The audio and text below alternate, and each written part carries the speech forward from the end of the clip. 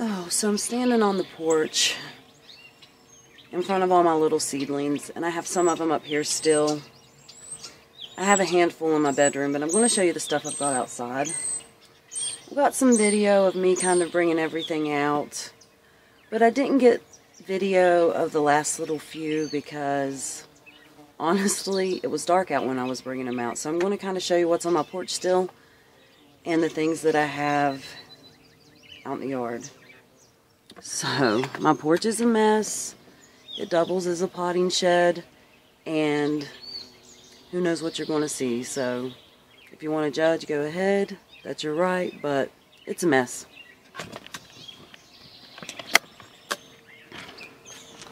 Okay, first I'm going to start off with this hanging basket here.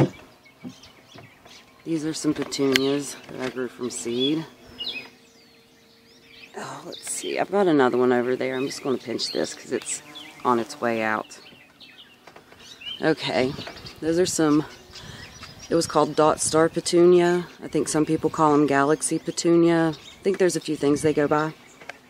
The next thing is, I have these plants down here. I've got some tomato seedlings, a blood orange tree.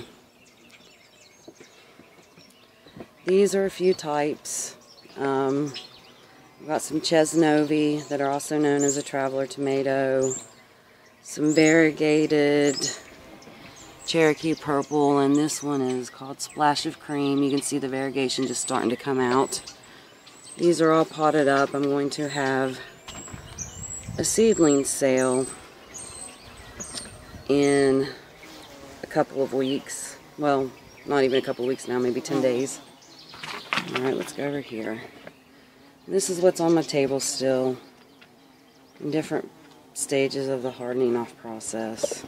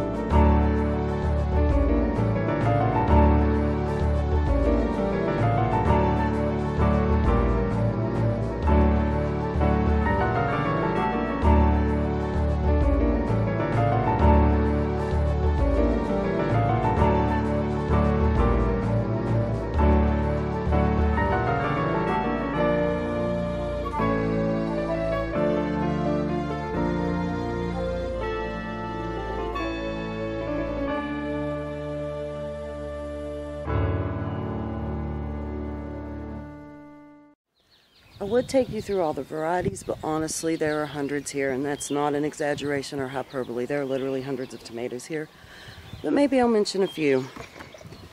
I don't know quite how to do this. It's been a while.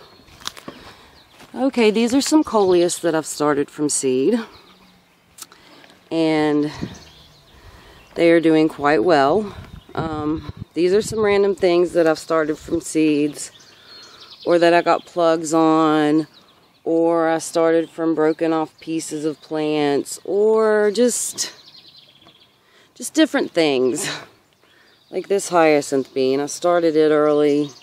It's not really been grown very long, but it's taken off. I have this black and blue salvia I overwintered from last year, but I've let this top growth get out of hand, and yes, it's had a fan on it. It was kind of shoved in the back of other plants, so it's a little floppy. But you can see it's got strong growth from the bottom. I'm just going to cut it back and use this to start another little plant. Real life of trying to shoot a video, I had to just run in and answer the phone. Let's see if I can figure out where I stopped. Oh yes, I think I was on this sage. This is a purple ruffles basil. And I bought it because it has this beautiful plant with the variegated leaves. I did get this one at a nursery, and it's flowering on me. Really pretty purple flower that I'm going to pinch off. Go ahead and pinch the middle off of that too, because whenever basil starts to flower, it changes flavor. So not only are we encouraging it to not change flavor, but we're encouraging branches. And every time you pinch a basil, you'll get these branches. Like this one already has been pinched. You'll get these branches, and if you're going to pinch it before it flowers, you need to get all the little tops, which is going to send out more tops. But it'll try to flower in, see, like this one right here. I don't know if you can see this, but there's one. It's got a flower forming in it. This one right here, it has a flower forming in it. Okay, this right here is a flat of failure. We're going to call you a flat of failure. This is stuff that just did not germinate, and I put it out here because I know sometimes seeds can be sleepy, and maybe with this warm, sunny, rainy weather, it could possibly, you know, some of those seeds could pick up. These are some basils that I have that honestly have been struggling because they had aphids, and though they're cured of aphids now, they're like having to make up steam. So I just went ahead and planted another bunch of those, and those ones will either make it or I'll end up composting them.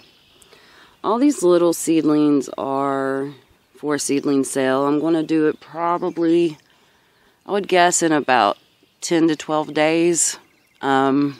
These ones right here are Ted's Pink Currant. These are tomatoes that are my personal tomatoes. And they're still, I grew them all from seed. They're still in these little plug trays. There's hundreds of variety. Like that's a Brad's Atomic Grape. That's a dark, that says Dark Galaxy. This one right here with the pretty ferny leaves, that's called Silver Fern Tree. Let's see. This one says Chadwick Cherry, this one right here. On my tomatoes, pretty much as many cells as I have. That's how many tomato varieties there are when it comes to my personal ones right here. When it comes to my seedling sale ones, they're just in individual pots. But there's another tray of tomatoes, and there's another tray of tomatoes. Let's just look at a quick couple.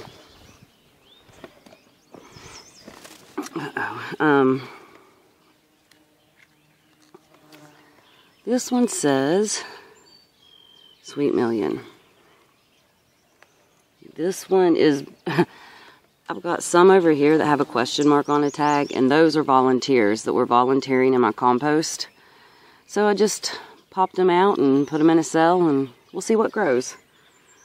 What else, kind of? Let's see. There's another Brad's Atomic Grape, a big rainbow, a white cherry, Atomic Sunset.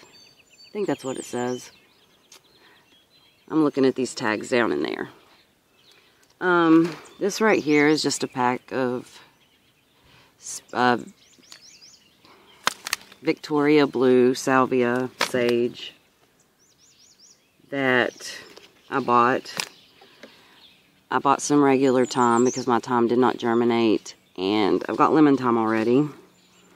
There's a few peppers down in here. We have peppers such as Fresno chili. Let's see. This one's called Nova. I don't know how to pronounce it. Got a full Jew, not a pino. Or full Jew jalapeno, another full Jew jalapeno. The not a pino is another type of heatless jalapeno. The full Jew jalapeno is also supposed to be heatless. Got some rosemary I bought.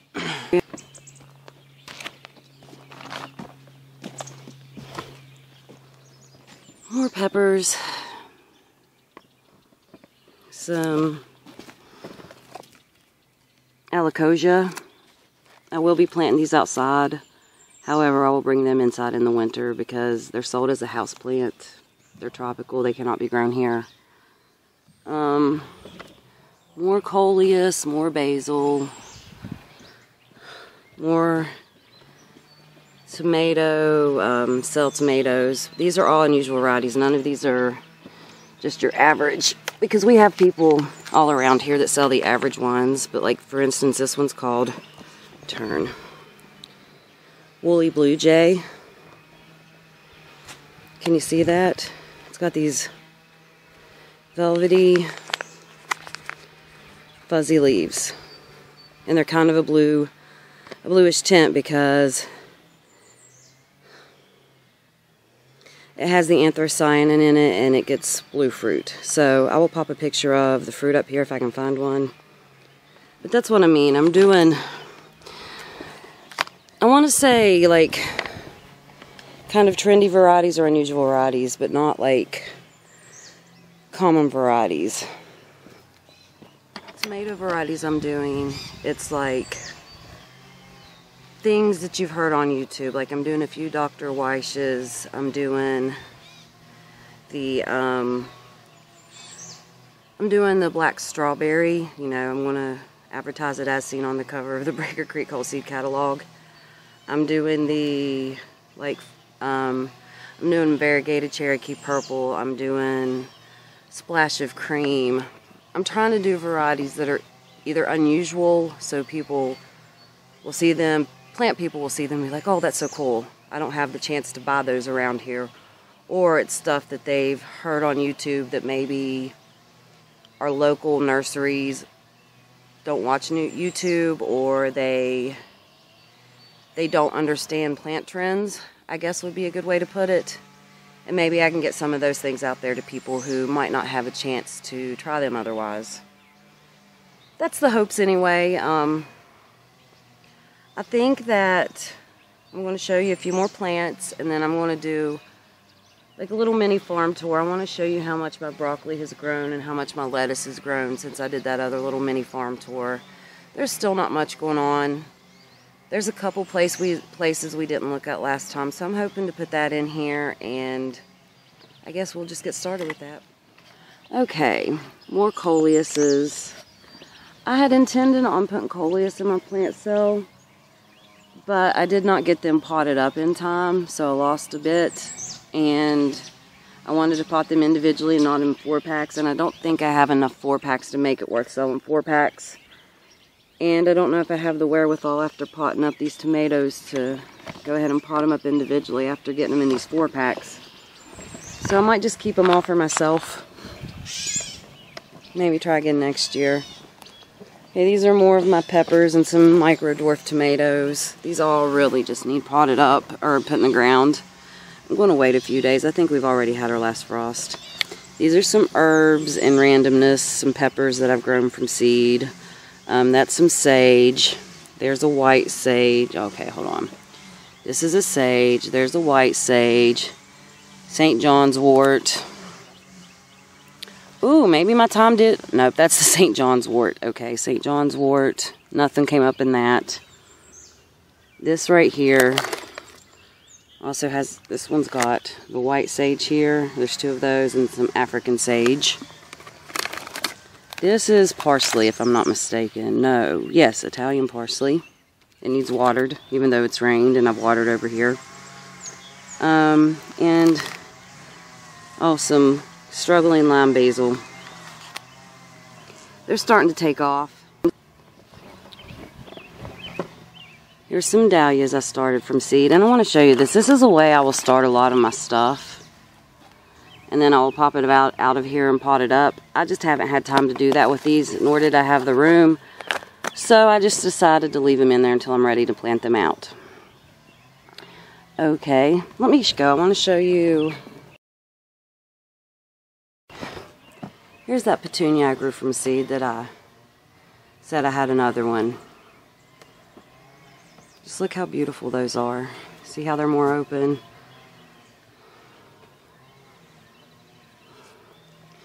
Also, look at my tendril peas, how much they're growing. Okay. And this broccoli, look how big it's getting. It's sprouting broccoli, and there are several sprouts coming up. Let's see if I can get in here. There's one in the middle. And then you get down in here, and there are more sprouts. I'm not going to lie, with this broccoli and cabbage, I planted them out too early, and I've had a lot of death because of it. Had a lot of survivors. I've just been popping stuff out and replanting it. Okay, this was already in here. Let me show this. The switch chard is getting big. These right here are the little status plants that I planted out and sprinkled in here. I also put some alyssum, but some of it died because I did not get it watered in time. And then, as you can see, some of it's still living. Some more chard. I did stick in a few more seeds around here because I want a few more, but there's some of the, I wanted some more chard. I stuck in some more seeds over with that one too. That right there is my status, and I've got some sweet peas there. But yeah, I'm just amazed at how well that broccoli's doing. I kind of wanted to show it because it's had significant growth. I'll pop in a picture here. And also, I wanted to show you my little lettuce bed. They're getting so pretty, and I'm going to start picking this soon. There's 3 different types. This is the Tom Thumb lettuce.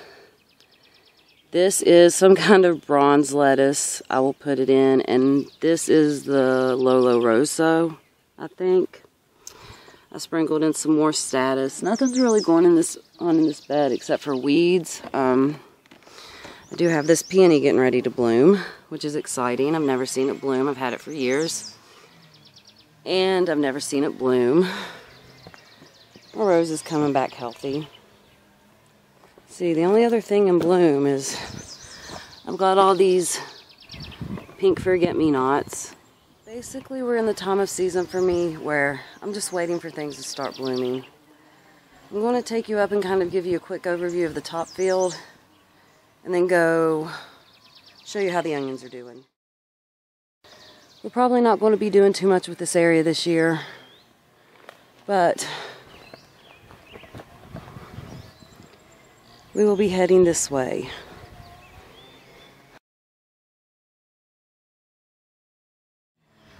So I spent last year digging this irrigation, and as you can see, it's still a problem. Basically because it's filled up with silt and rock, and I knew that was going to happen. But it fixed the problem temporarily, and on down that way it still flows. It's just this area here.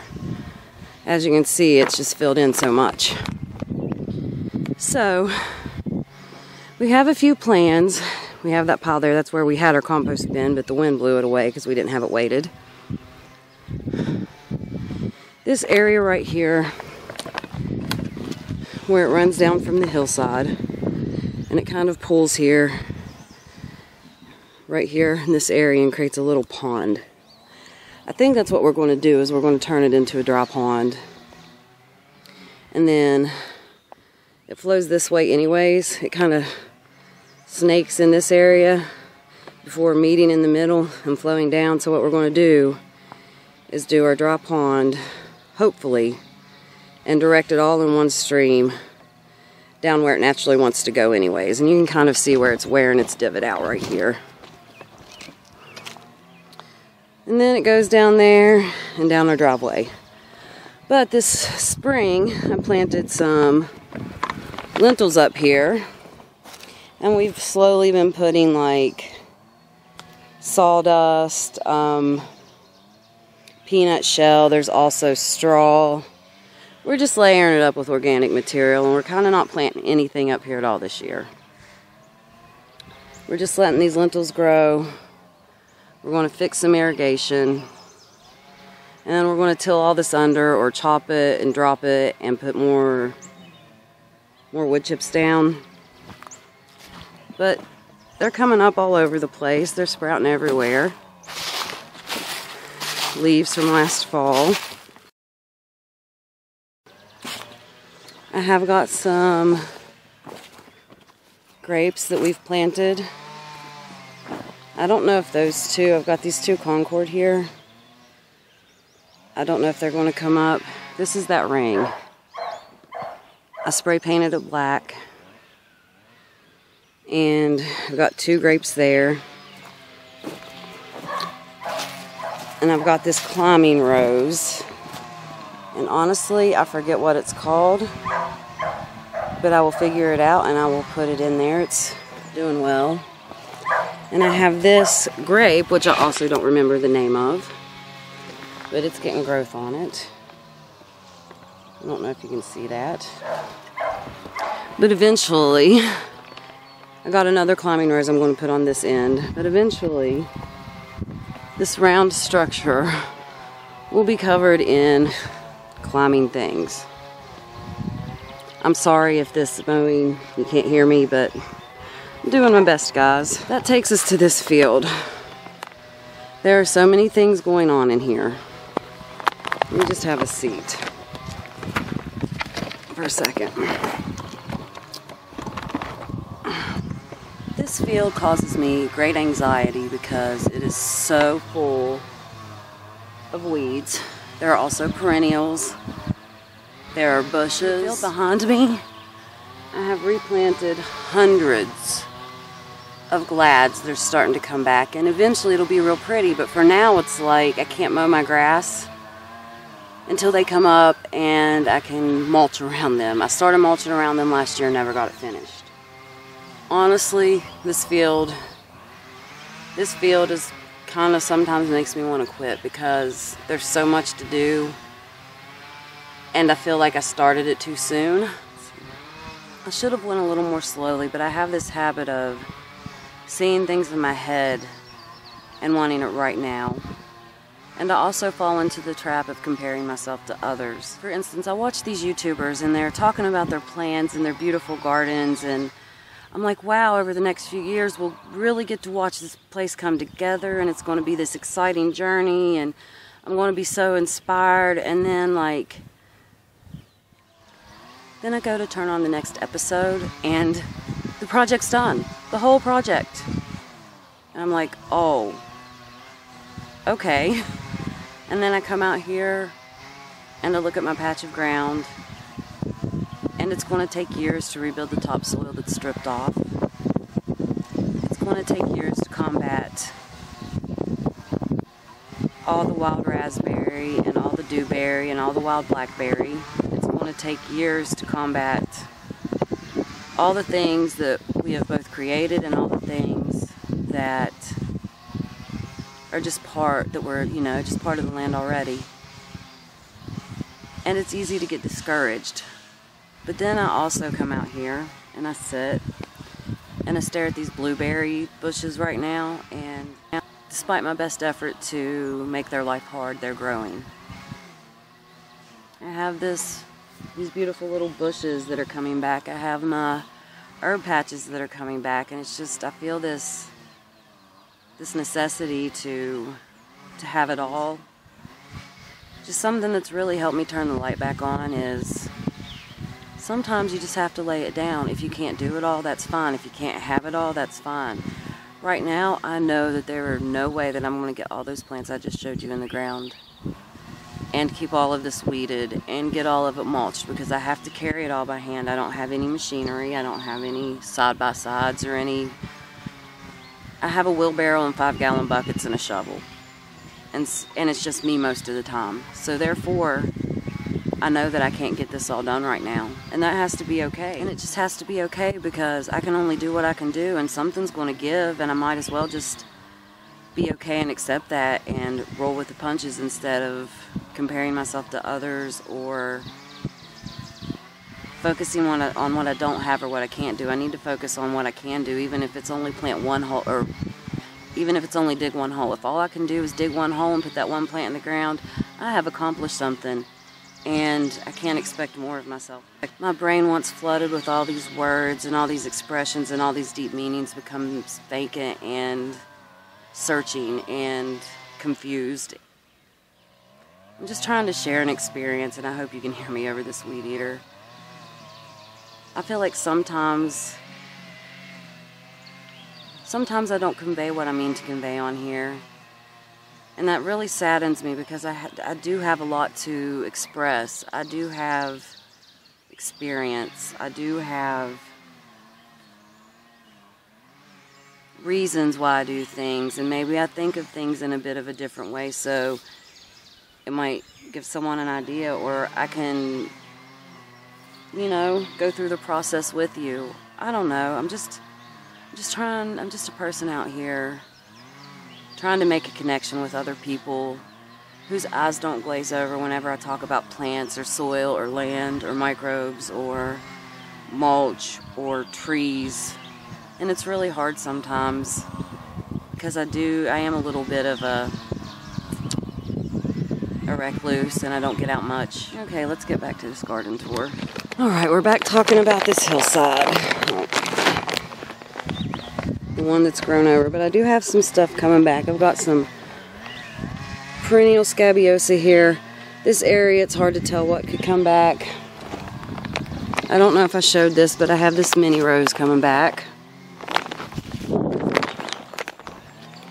These are the plants that I got last year on clearance. This is a 9-bark.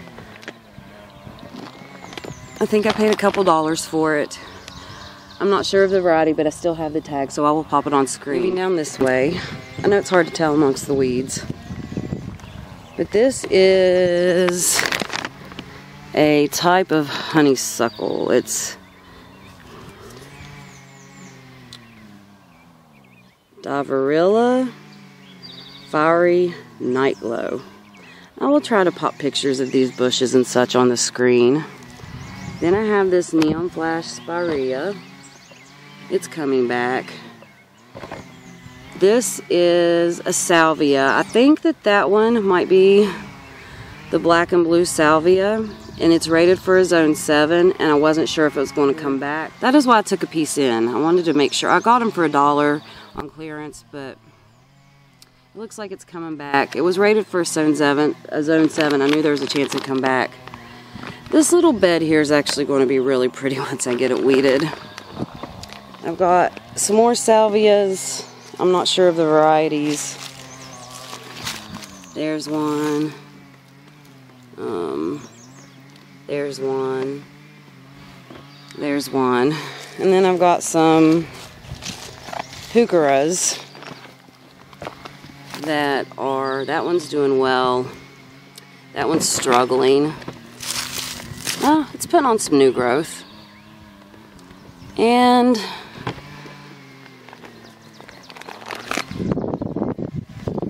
over here, I've taken pretty much everything out.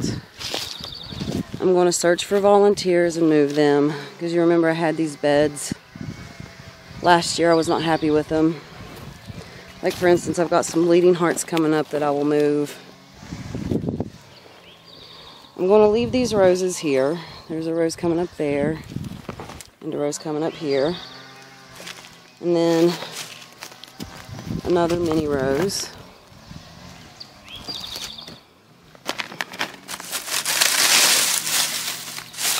I also have gladiolas planted in that area.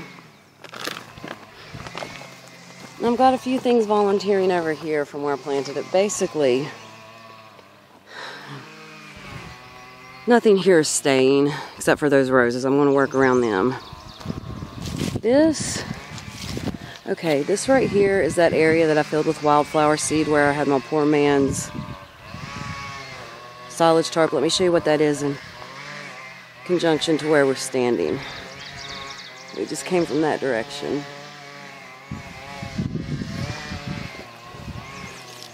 I have potatoes planted in this area. All of this needs weeded. Stuff has sprouted since I planted. And all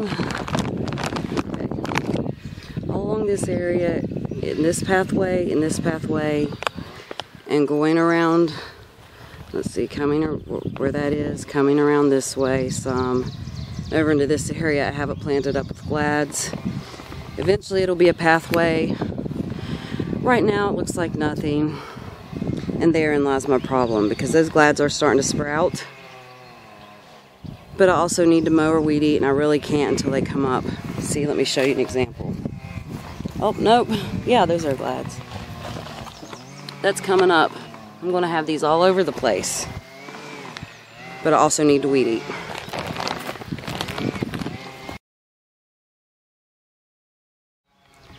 Okay, now we're going to go down to this bottom field where I planted my onions.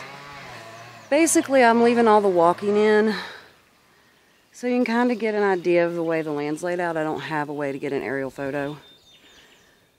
But anyways, we're going down to this bottom field. These blueberry bushes. You know what? I didn't show you my other blueberry bushes.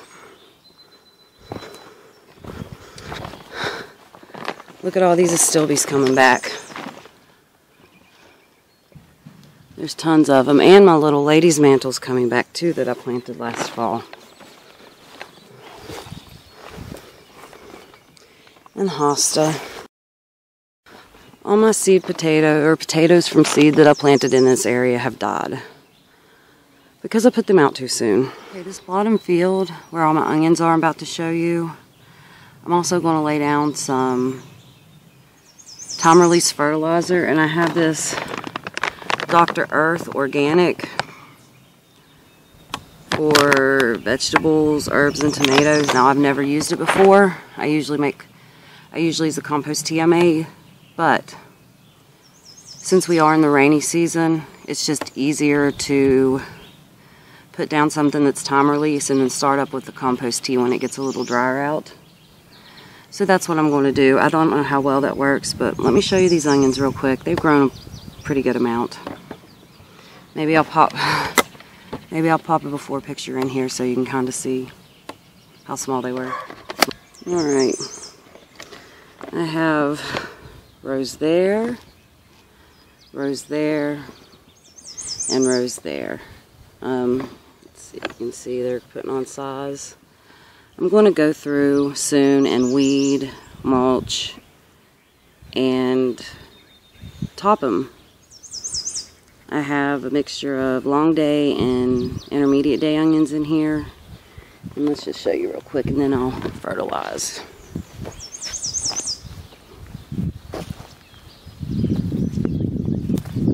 There's a few hundred in here.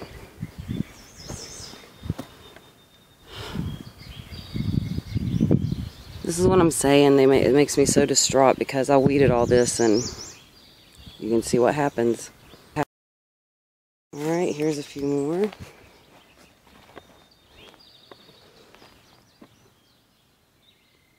And then all this in here is garlic that either dropped seed or just we didn't get dug up from last year. Okay guys, I know this was kind of a boring tour. But it's just that time of year where there's not much going on except for a lot of green growth. Violets.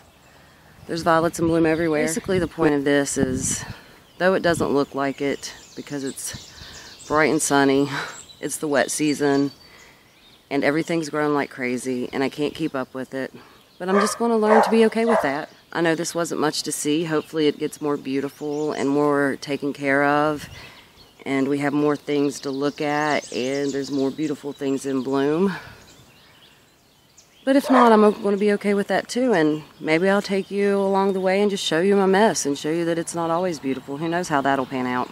And we'll just see how it develops. It'll be an adventure we can go on together. Thank you for watching. I will see you next time.